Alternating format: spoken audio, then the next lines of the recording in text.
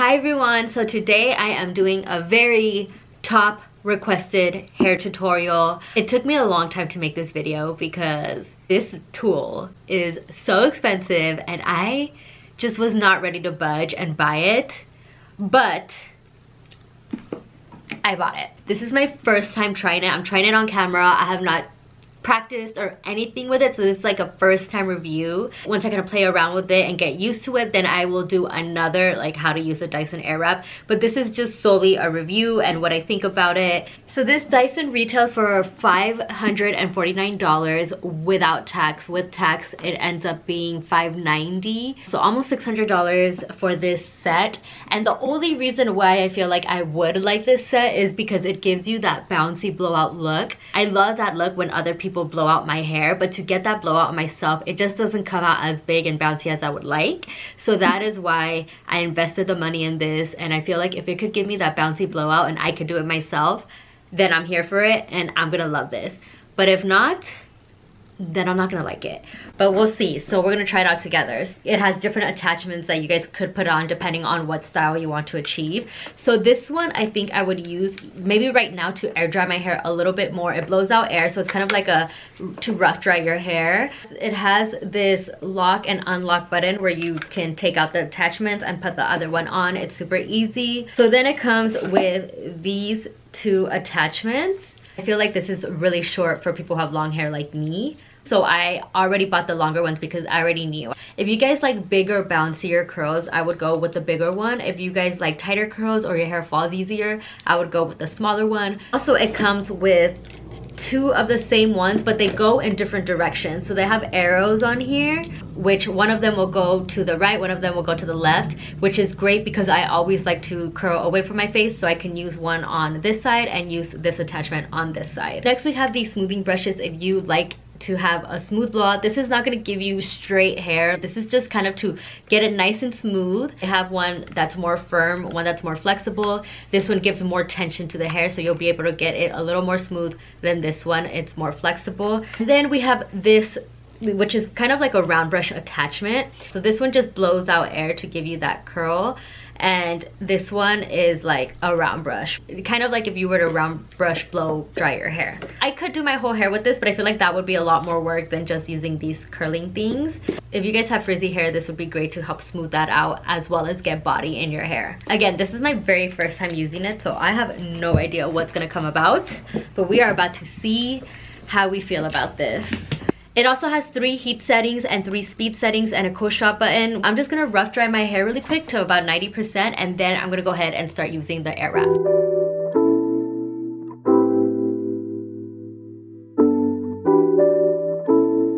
Here's what I have to say about this. When I was first doing it, I was like, oh my gosh, this is not strong. Like, I felt that the air was super light, and I wish it had one more speed setting to make it a little stronger and harder, because I felt like there was barely any air coming out. But surprisingly, it got to dry pretty fast, and then I didn't feel like it got that hot, which also I kind of wished. I was like, I wish I could make it a little hotter. But I heard that Dyson is supposed to like adjust the temperature to so it doesn't damage your hair. I feel like it could have been a little faster with drying my hair, but I feel like I don't feel that my hair is burnt or that it dried out my hair. So I could see why they did what they did. I think I still wish there was like an option to make it go a little hotter and a little higher speed, but I still got my hair dry in a timely manner. So yeah, that's what I think about this. And now we're gonna go ahead and get started with the Airwrap. I am gonna use the one that has the arrows going that way because I want my curls going away from my face. I'm gonna turn it on, and then I'm gonna do a cool shot. While my hair is wrapped around it, I'm gonna put the cool shot button to help really seal that curl.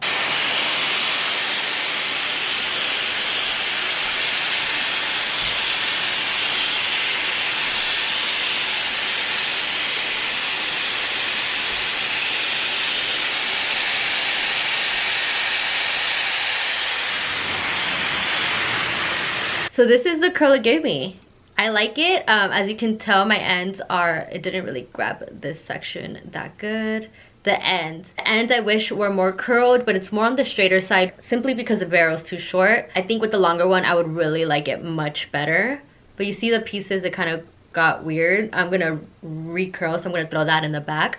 But look at it, it's like the perfect curl. I'm gonna take smaller sections because if I take two big sections, then exactly what you see here, some pieces aren't gonna get caught in that thing because there's too much hair. So you want to take sections that can fit on the handle without it being too much and sliding out. So do not brush it out, do not run your fingers through it. I know it's gonna probably look super tight and crazy, but this is a blow dry brush. This isn't like a curling iron with heat, because blow dry brushes is air. It gives it like an airy type of feel, so when you brush it out, it's going to loosen a lot more, I feel like, because it's more airy. It's not like the regular heat of a curling iron.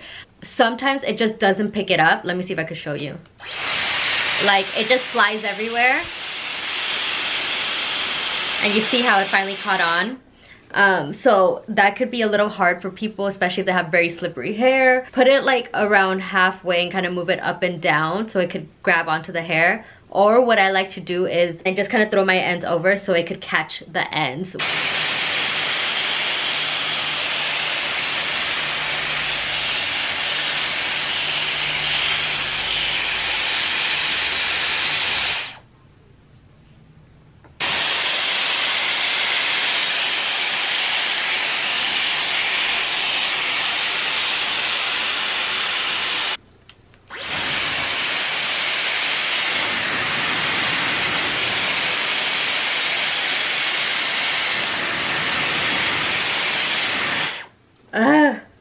See?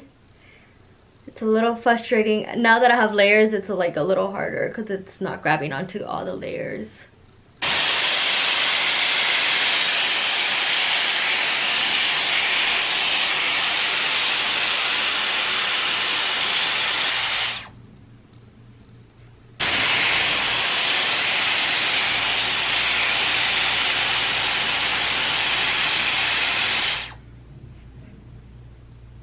This one side took me about 10-15 minutes, and that was my very first time trying, so I'm sure once I get used to it, it'll probably be very fast. I do suggest your hair being more on the dry side because it will start to get frizzy on the roots. Like, my roots were still kind of wet. If you have it more on the wet side, the moment you take it out, it's just gonna be wet and it's just gonna fall flat. So definitely more on the dry side. I realized that now that I did this. I would smooth out your roots with the smoothing brush if you want to have smooth roots. But so far, I think I like this. I think I'm gonna like it when I shake it out.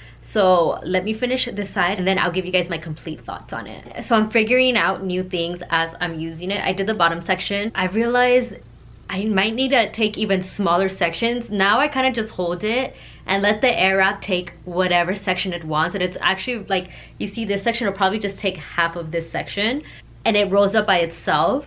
Let me show you what I mean.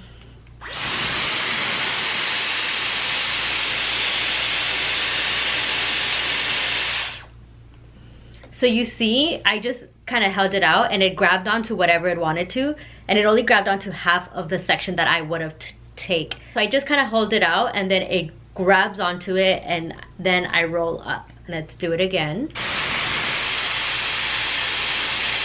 I go like this so I could get the ends and then just go up.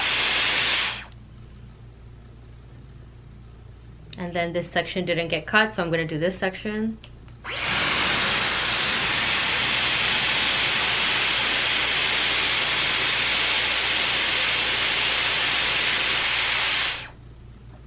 Okay, so I think I'm getting the hang of it now. It seems like it's becoming a little easier for me now.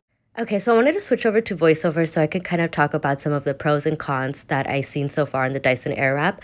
One of the biggest cons is the barrel size. So something to keep in mind is that you are going to have to pay extra to get the longer barrel. So we're already spending a lot of money putting into this Dyson Airwrap, and then you're going to have to put in more money to get the longer barrels, which in my opinion, I feel like you kind of have to, because if you have boob length hair or longer, just because the ends don't really get like the air on the Dyson Airwrap.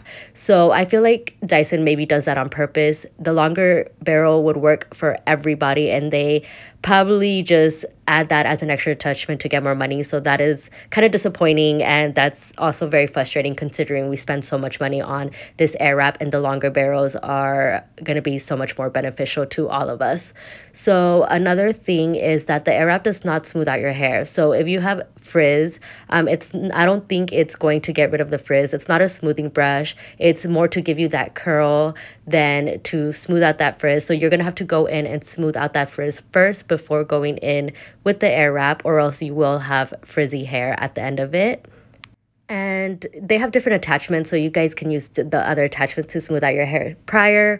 Some people find the different attachments annoying to have to put them back in and out. I don't. I think it's fine. It's not a big deal to me, but if that's something to bring up for you guys. The pros are I am loving the results so far. I feel like it's so easy and it's so much healthier on my hair, and I just can simply like move on to the next strand super quick.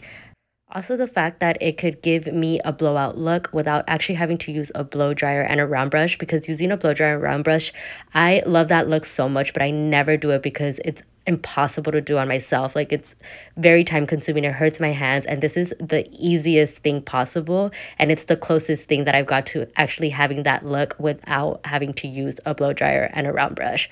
But I can see how it could be a con as far as depending on people's hair types. I've seen for fine hair and people with no layers, it does fall. But I think that also depends on how you're prepping your hair. So I am done. As you can see, this side has more volume. I think I got the hang of it, so this side I started doing it a little better. But let's see what's gonna happen when I shake it out. I know when I shake it out, I have a feeling it's gonna just give me more body. I expect it to loosen up a lot more. It's gonna give more of the blowout vibe, which I think that's what it's meant to do. For those who don't have layers, I can see why this could be an issue for you guys, because if your hair has no layers up top and you have full length, and it's gonna be heavy, it's gonna fall. So for those who have one length hair, I don't know if this tool would be great for you guys, because I have a feeling a lot of the complaints are that it falls, and I can see that. I think it's meant just to give you some body, to give you some bends, and if you go into that buying the Dyson, then you'll be a lot happier than if you go into it thinking that it's going to curl your hair.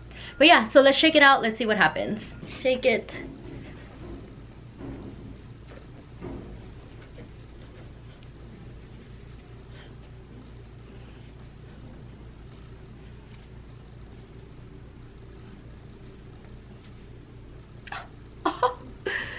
Alright, so this is the final look. Big bouncy blowout. First of all, I could never really do this look on myself, so the fact that I could do it in my hair feels so much healthier than using a curling iron. Honestly, I thought it was going to be a lot more loose and subtle, but I'm surprised of how well it held, and I've been shaking it. So I feel like it will stay like this for the most part. It'll probably fall a little bit, but this is exactly what I wanted. I wanted the blowout look, and I feel like this is exactly it. People have different hair types. Obviously, not one thing is going to work for everybody. My hair holds pretty good curl, so that's why I feel like it worked well in my hair. Like I said before, if you guys don't have layers, I'm not sure how it would look on your hair. If you guys don't have layers and have tried the Dyson Airwrap, comment below. Let me know if you guys liked it or not, or let me know your thoughts so for other people so they can see as well. I'm just curious to know how it works for other people and what are the complaints you guys have, because a lot of it could be technique, a lot of it could be not prepping your hair correctly, and that's stuff that I want to talk about in my next video when I show you guys how to use it. So I'm going to try to get used to it, try to find the best tips for you guys, and then in the next video I will show you guys the best way to use the Dyson to get the best results. So my final thoughts on this: start with your hair more on the dry side. As you can see, I have some frizz in the back, and that's because my hair was still wet and it wasn't smooth. So I would suggest when you rough dry your hair, if you guys have curly hair, smooth it out first. Smooth it, at least the roots out first, not necessarily the mid and ends, but at least smooth out the roots so you guys can have that nice and smooth. Get the longer one if you guys have long hair. I would be so much better with the longer one. It could be kind of scary at first because I didn't get the hang of it, so I was like, how do I do this? And you're trying to multitask, you're trying to have it spin up, you're also trying to like think about when to take it out so it doesn't stay on your hair too long. Also, there's a cool button where you can press that and cool it down if you're still trying to get it to roll up while you have the heat on. The rolling part takes some getting used to, and I think that's going to be for another video where I explain how to use the Dyson Airwrap. This was more of a review of my first thoughts on it. But once you get the hang of it, it's honestly super easy. Like, I went through this side super fast. What side do you guys like better? I feel like I don't know if you guys could see the difference, but I feel like I did this side a little different than I did this side. So do you guys like A or B? Can't believe I got this on my first time to get it to look this way. I thought it would take me a couple tries, and the fact that the first time I was able to have this look. I'm excited for the future once I really get the hang of it. So did it get the job done? Absolutely. I'm obsessed with it. I wanted to be super harsh on the Dyson because it costs $600, and I was just like, for $600 it better be amazing, and it freaking delivered. But you know, I'm still $600 like. But yeah, I hope you guys like this video. Comment below, again, pros, cons, anything that you guys, any questions about the Dyson, because I'm gonna make a follow-up video. Write it all below because I want to be able to give as much tips as I can, so I want to hear your guys' thoughts. And make sure to follow me on Instagram. That's where I post so many tutorials. So here's my Instagram. If you guys like informational hair tutorials, make sure to hit that like and subscribe. That would mean the world to me if you guys subscribe to my channel and show me support. If you guys don't know, I am a hairstylist. I did go to cosmetology school, so I do have a background and I do have knowledge in hair. So I love to share that with you guys. And yeah, thank you for watching. I will see you guys next time.